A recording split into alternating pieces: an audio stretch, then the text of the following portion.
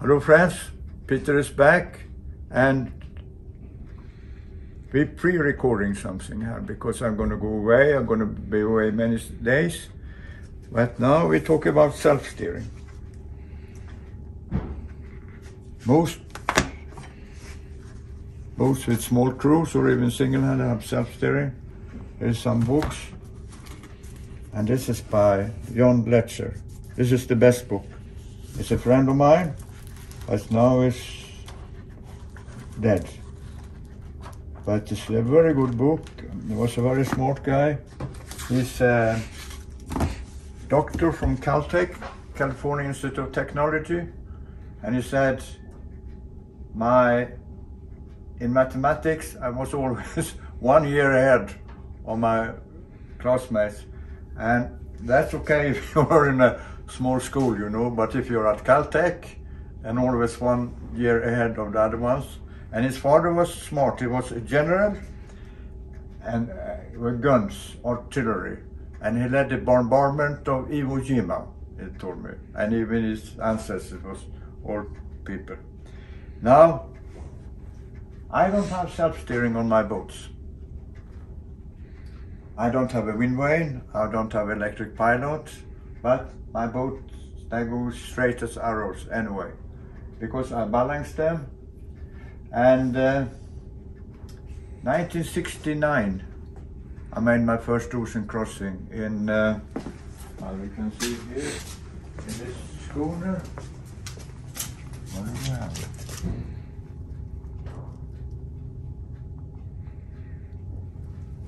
Is it here or is it somewhere?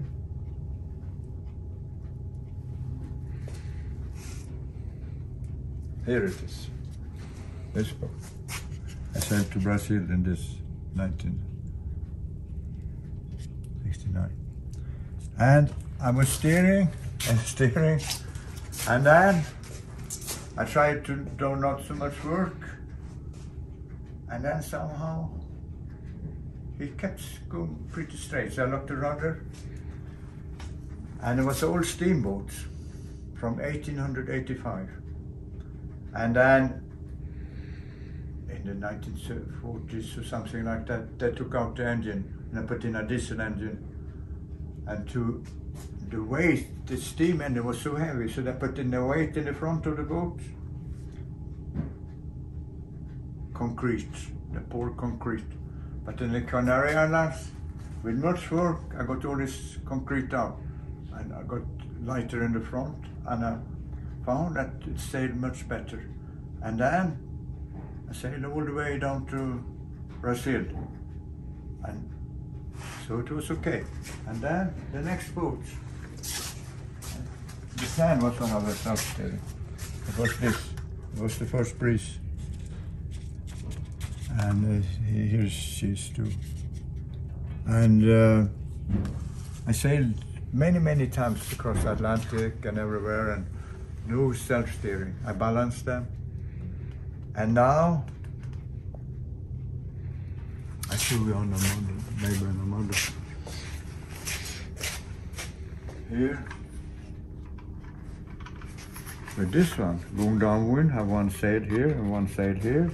And if it goes like this, more wind here, and I take this down, and then go this goes that way, so it kind of helps it. But on the wind,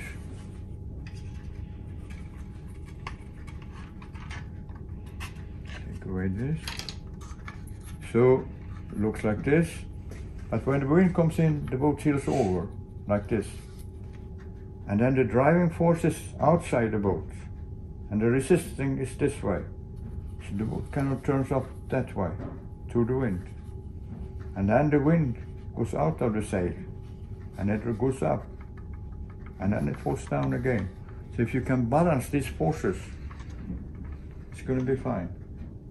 And now also, I have a centerboard here in front, so when I want to go up to the wind, I pull down the centerboard, I can take it up. So with little things like this, and also the sails, the masts are short, And when the boat tilts over, if you have a tall mast, that force goes more from the outside. You've got a bigger movement, and also the hull is balanced. So when it's here, but you know, most boats are like flat iron, and when they heel, they kind of go like this, and that disturbs the whole thing. So,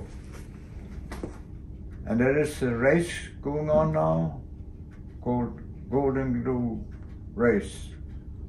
Singing 100 sailors going around the world, and they have self-steering, and the self-steering breaks down, and many people, they have to give up because of that. Many voyages, they have to stop because of this problem with the self-steering.